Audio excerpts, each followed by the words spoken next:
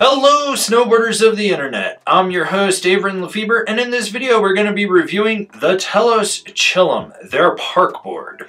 This board features Telos's park camber, which is a steeper camber underfoot, slightly mellow dip in the middle, a little bit more mellow out in the tip. Basically it's camber 2.0, that's all you need to know. That's going to give you the load, pop, snap, and drive from this board, while making it still a little bit less hooky out in the tip and the tail. This board is available in 146, 149, 152, 155, and 158. I rode this board at Copper Mountain on a sunny bluebird day with 0 winds, warmer temps. It was firm, fast corduroy with pockets of heavy powder off the run, and I rode it with my Rome Black Label bindings and my K2 Thraxis boots. Overall, the flex on this board is just below a middle of the road park flex. You have a softer tip that stiffens up just outside the insert pack through to the middle, then it gets a little soft right in the dead center of the board with a lot of torsional flex. This board is stable underfoot, but still loose out in the tip and the tail, so you do get some chatter and flap that does resonate back.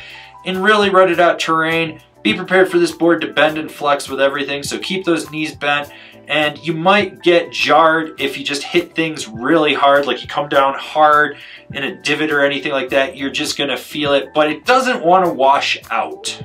The camber profile is very easy to engage in this board. It's very mellow, almost skate-like with how it is, so you don't have to be on top of your game or more precise when you load it up to pop off a side hit, cat track gap, or launch a roller.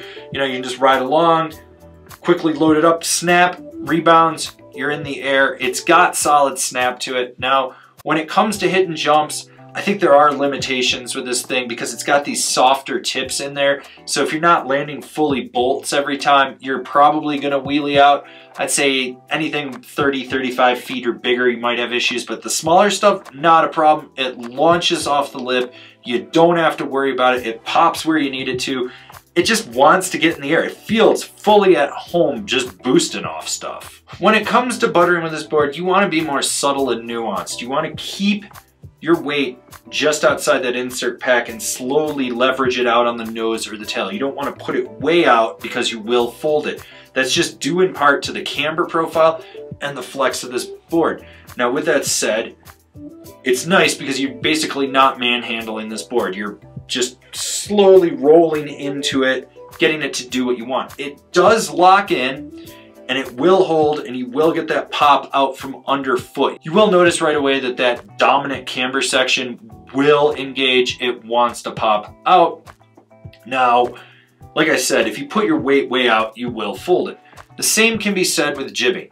It's one of those boards that you just want to keep that weight right outside that back insert or that front insert pack when you're doing a tail press or a nose press.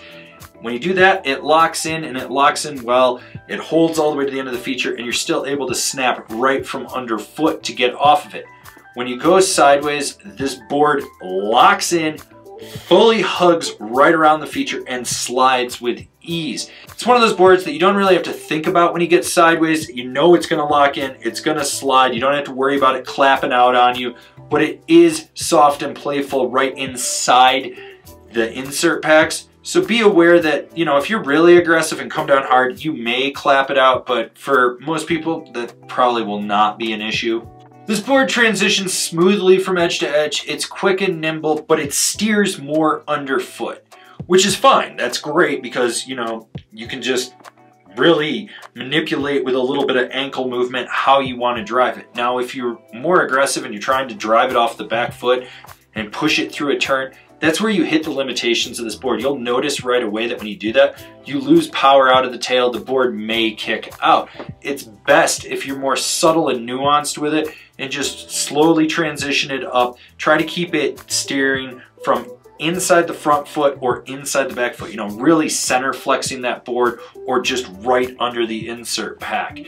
It's great for short, quick setup turns, those tight little ones where you're just making a couple quick maneuvers right before you hit a feature, or mellow, laid-back carves. It's when you really rail this thing that you start to notice that you're like, hey, there's limitations and I may be taking it to the danger zone. Who's this board for? The park rider that wants a slightly softer flexing board that still has snap to it. This is one of those boards that's fun to ride and it's mostly predictable, but I kind of wish I'd upsize to the 158, which is a rarity because a 155 has been my park size for decades now. This has been like my go-to, 54, 56 instead of a 58. What I noticed with this board is just those softer tips cause some limitations in there, especially when you're landing hard or you're really trying to push the board through a turn. That's fine. It's a park board. It should have limitations. I'm not expecting this thing to be an all-mountain freestyle board. I'm expecting it to still be soft and playful, which for me, it was, but I overwhelmed it a few times, and that happens. I'm not saying you will, I'm just saying that I did, and it surprised me a little bit. The side cut's dialed, the flex pattern, while softer in the tips, is a little bit loose. It's predictable, you can figure it out in a few laps, but the snap is great. Comparable boards, the Nitro T1, the Capita Indoor Survival, the Battalion Evil Twin. Binding recommendations, the Nitro Team, the Union Contact Pro, the Rome Vice. This has been my review of the Telos Chillum. Do you agree? Do you disagree? Do you own one? Are you going to buy one? Leave me a comment down below. Let's have a conversation about this snowboard. If you're new here, remember to subscribe, click the bell, get those notifications. That way you're not missing any of the videos we got coming out for all you snowboarders of the internet. And if you really like what we're doing over here and you want to support us further, swing on over to Angry Snowboarder VIP and become a member. I could tell you more here, but I got a video over there that explains it so much better. As always, I've been your host, Avran LeFeber, and I'll see you in another video.